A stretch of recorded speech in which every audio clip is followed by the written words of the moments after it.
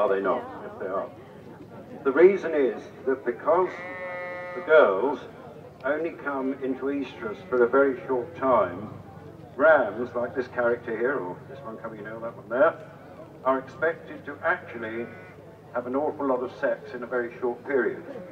Therefore, they have a big place in which to store the necessary seeds which they require, and therefore it wouldn't be unheard of at this time of the year when a lot of the yows are, their little cycles are really starting every 17 days, they're coming on heat. It's not been unheard of for a ram to get out of his field, his pen. This chap gets out, so he gets into a neighbour's sheep. When it comes to lambing, they find that he's sired about 15 to 20 ewes in one night.